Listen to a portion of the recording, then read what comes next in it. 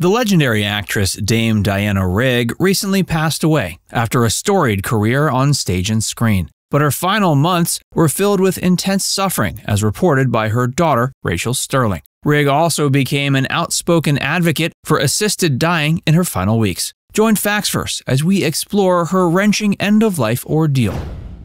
A formidable acting career. Diana Rigg began her illustrious acting career on stage, training at the prestigious Royal Academy of Dramatic Art in the mid-1950s, alongside future stars like Glenda Jackson and Sean Phillips. She cut her teeth with the revered Royal Shakespeare Company in 1959, spending 8 years honing her craft. Her big break came when she was cast as secret agent Emma Peel in the 1960s British spy series The Avengers, opposite Patrick Macnee. Although instantly hesitant about moving from classical theater to television, Rigg brought her pedigree to the part and turned Emma Peel into an icon of feminine power and independence. Clad in a, quote, kinky boots leather catsuit, Rigg's Mrs. Peel radiated intelligence, style, and strength in equal measure. She pioneered a new type of sexy yet cerebral leading lady on screen. In perhaps her most famous film role, Rigg starred as Tracy Bond opposite one-time James Bond actor George Lazenby in On Her Majesty's Secret Service in 1969. As the only woman to capture 007's heart enough to accept a proposal, Rigg imbued Tracy with resilience, vulnerability, and sophistication.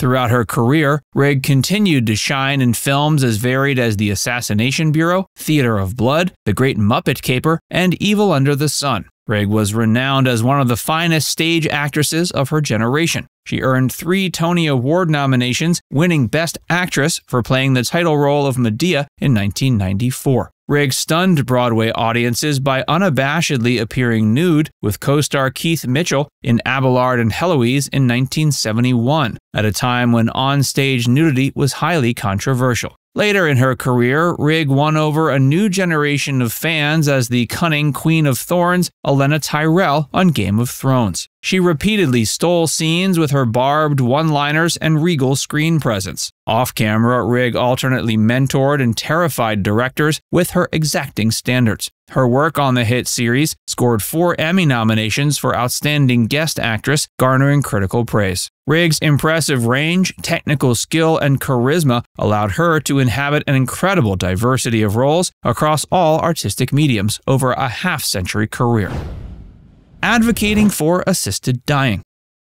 In the final months of her life, Diana Rigg became an ardent advocate for legalizing assisted dying in the UK. When she was diagnosed with cancer earlier in 2020 and given only months to live, she began speaking out fervently in support of giving terminal patients the right to end their lives on their own terms. Having prided herself on being outspoken throughout her career, whether protesting war or inequality, Rigg brought the same conviction to calling for assisted dying reform. She was incensed by the utter lack of personal autonomy faced by dying individuals like herself under current British law. Rigg felt the legal system cruelly forced terminal patients to endure needless physical and emotional suffering against their will at the end of their lives. From Rigg's perspective, the ability to voluntarily end unbearable pain and loss of dignity through assisted dying represented the ultimate human right to control one's own body and mortality. She believed mature adults deserved authority over the manner and timing of their deaths, especially when escaping relentless anguish. Rigg considered laws prohibiting assisted dying to be an unacceptable infringement on personal liberty. With her trademark eloquence, she recorded impassioned statements on assisted dying intended for posthumous release.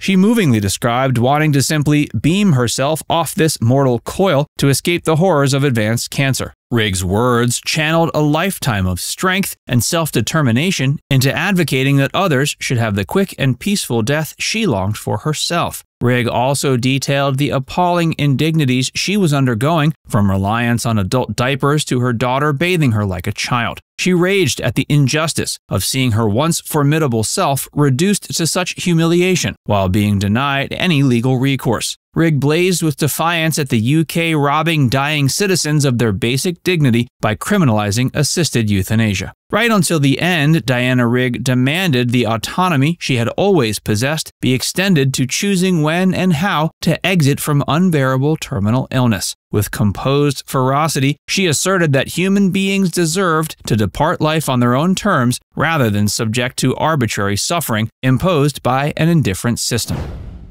Harsh realities in her final days. In the final months of life, she endured excruciating physical hardships that reveal the grim truths of living with terminal cancer. Her rapid bodily deterioration and resulting anguish were detailed unsparingly by her daughter, Rachael Stirling, who provided devoted end-of-life care. The cancer and treatments ravaged Rigg's once formidable constitution. Her mouth was cracked and ulcerated, the pain so intense that even numbing gel provided little relief. Dehydration left her tongue parched and lips dry no matter how much she drank. Her skeletal frame protruded under translucent skin as she lost all appetite and stopped eating. Her loss of bowel control humiliated and depressed her, eliminating the most basic adult dignity. Lacking the strength for a shower, Rigg had to suffer the indignity of being bathed by her daughter. The bone cancer fracturing Rigg's spine meant smiling became agonizing, let alone laughing. The once glamorous star was rendered helpless as a newborn. Her physical stamina deteriorated until the most minor exertions left her spent. She had to be aided, moving at a glacial shuffle. Staying alive required constant vigilance from Stirling, who slept fitfully to monitor Rigg's needs. Stirling likened her hyper-attentiveness to caring for an infant again. While devoted to her mother, even Stirling was unprepared for the grim realities of end-stage illness. She was shocked by the sheer intensity of Rigg's anguish, having promised years earlier she could ease her mother's passing when the time came. Confronted by the visceral horror of Rigg's disintegrating body, Stirling discovered she could not intentionally end the life of a mother she loved so dearly. Bittersweet laughter in her final weeks. Even while battling terminal illness, Rigg faced death with the same verve and fearless wit that defined her life. She drew comfort from intimate family time, whether having her daughter Rachael gently bathe her or enjoying regular afternoon, quote, clinky drinkies together. Too weak for solids, she took childlike pleasure in yogurt smoothies Stirling would feed and dab to her cracked lips and mouth. Even when robbed of strength to speak by the cancer, Rigg communicated through intensely meaningful glances alive with love, humor, and understanding. Now it's time to hear from you. What's your favorite memory of Diana Rigg? And what are your thoughts about assisted death in the UK? Let us know in the comments section below.